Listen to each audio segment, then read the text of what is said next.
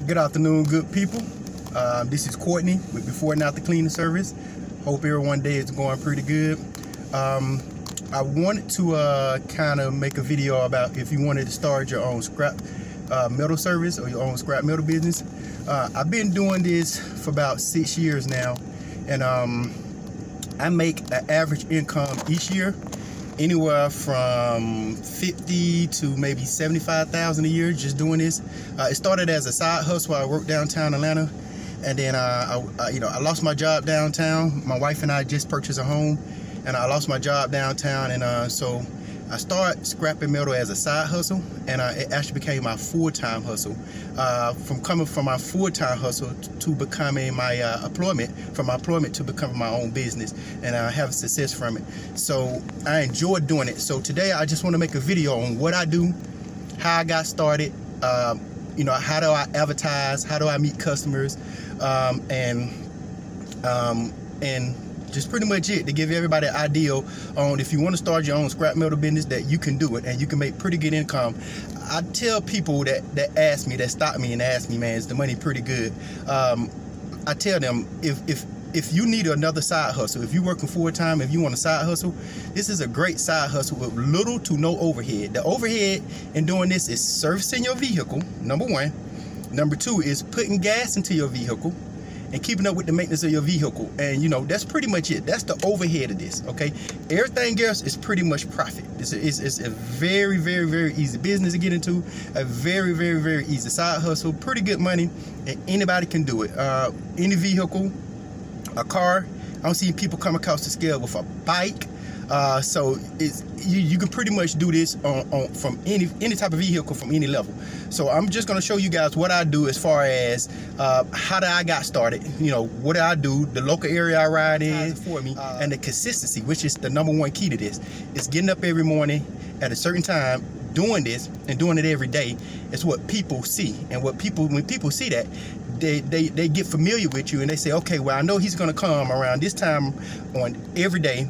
I'm going to put that washer out there. I'm going to put that dryer out there. I'm going to put these bicycles and your lawnmowers and stuff like that. And that what grows your business. Also, new construction and people moving, a lot of these banks, a lot of these homeowners are throwing away the old appliances. Okay, so you might pull up in your local area and you might see a contractor out there cleaning out a house. They're throwing away the old appliances. It's okay to get out the truck, knock on the door and ask. 95% of the people that I get out and ask, they give it to me. They're thrilled to have me to pull up and say, hey man, you getting rid of this stove, you getting rid of this refrigerator and stuff like that. So that's the key. If you're gonna start your own scrap metal business, you gotta first be consistent. Number two, get out. I had to get out here and make the income to take care of the bills, and that's what I did. So I'm gonna show you how I got started. I'm gonna be done just talking about it. I'm gonna show you how I got started, kind of take you around, show you how I get my checks, and pretty much give you the full rundown. So let's go. Okay, this here is my trailer. This is my second trailer. This is my first trailer. This trailer is kind of beat up. This is my second trailer I use for landscaping. If you can see the rails right there. So this is what I collected earlier. I came out here earlier, got started earlier. Then someone called me, and I had to pull up with this trailer and drop it off. I'm just going to transfer the metal from this trailer over to this trailer over here. I was using this trailer earlier to go do some scrap metal in, because I was going to do just one load a day, one big load. But when they gave me a call, I already had stuff on here. So I dropped this trailer and came and got this second trailer here. So what I'm going to do is I'm going to take the metal off of this trailer, and I'm going to transfer it over to this trailer. And then what I'll do is I will go back out on the road and just kind of ride around it within a local area and just kind of show you guys, give you an idea of how you can start your own scrap metal business and how it's easy to make money. It's easy to make money. If you get out here and get started, I estimated that you can make about $10,000 to $20,000 a year, depending on how much you do it. You got to be consistent at it. So if you're doing it on the regular, of course you're going to make good money. I do over $60,000 a year just on the base a year. You know what I mean? So, and I make pretty good. It has really helped me in my life, and just the freedom of it. So I just want to show you guys. I'm gonna transfer. All right, everyone. I got this trailer empty.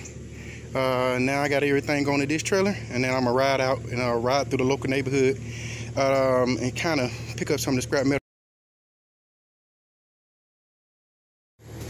All right, riding down the street. Guess what I run across? Look here, stove and a dishwasher. All right, they're doing the clean out of the house right here. And they put the stove and the dishwasher on the corner. They're removing the old appliances. And I'm gonna get it loaded up. That's the trailer there. Got a little room in the front. I'm gonna load them up. I'm gonna get it all loaded up. And get it on the trailer. Alrighty. Riding through the area again, and guess what? Some more scrap metal on the side of the road. Alright, so I'm gonna get this scrap metal loaded up on my trailer here. My trailer getting kind of full. You know, I got a tie back there, 2 of the tires back there, but I'm gonna get this this little pile here loaded up on the trailer. And I'm gonna keep riding through the neighborhood. And like I said, it's pretty easy. All you gotta do is just ride through your local neighborhood. People are setting stuff like this on the side of the road all day long. Easy money, easy money. All right, so let me get loaded up. Alrighty, coming around the corner just a few minutes later from where I picked up the other scrap metal. Here you go. It's about to put a pole out here. Looks like a tilder. Husky, got a nice little engine on it. Not bad. And I kind of get these all the time. Like I said, you can take those engines off. Pay you a little bit more. If anybody know how to work on these, I tell you what, we definitely go in business together. If you can service these, I get a lot of these. But yeah, and then they put a pole out here as well. Let me see. And that pole is pretty light. Okay. So what I'm gonna do is I'm gonna get this all loaded up on my trailer. This will be my last pickup for today, and that's pretty much it. And then once I get loaded, I get my check and that's it. So let me get loaded up. Alrighty, good people. I made it here to the scrapyard. Got me a nice little load. I weighed in about 5,400 pounds. So that's about, it's anywhere between about 900 pounds. I think it's a little bit over 900 pounds, maybe 920, 940. But yeah, I weighed in about 5,400 pounds. So a pretty good day. Not bad. And that's pretty much it. So I'm gonna get this trailer off. All right, good people, that's it. I got it offloaded. Got all my metal thrown to the ground. He's coming through with that excavator over there to start lifting some of this stuff up. But I got it all thrown off. This here is some wires that I cut off for some of the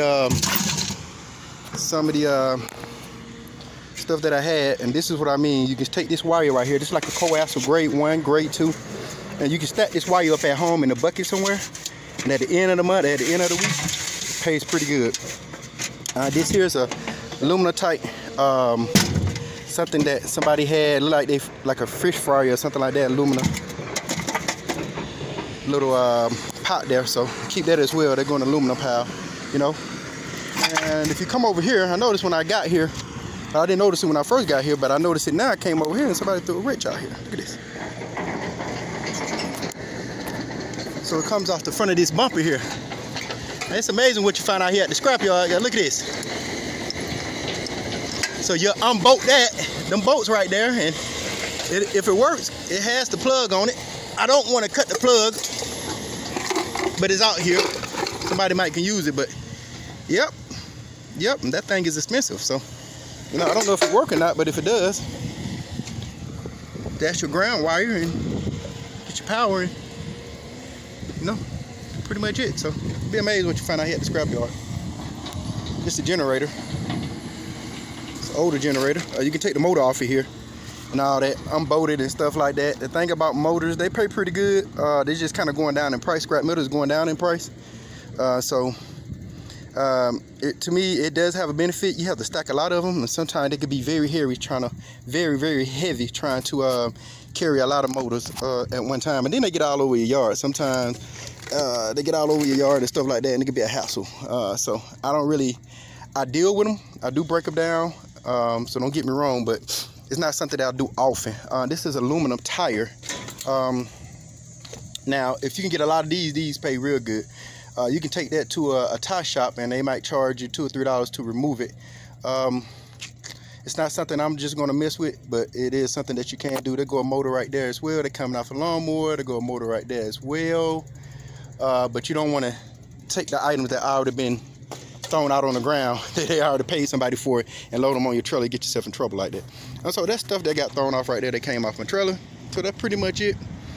This is pretty much it for today. Somebody brought a car out here, took the motor out of it. And that's another thing, you know. You get your motor out of it, and if you have license, you get your cats off of it. The Cadillac converter pays excellent, man. I tell you, you can make your monthly pay on just a couple of cats. All right, so somebody threw the car here. So this is pretty much it. This is it for me today. I'm calling today. Like I said, I did a clean out earlier. I'm sorry, I did a clean out earlier, and so I'm pretty much done for today. I'm gonna call it a day, and see you guys tomorrow. I'm out.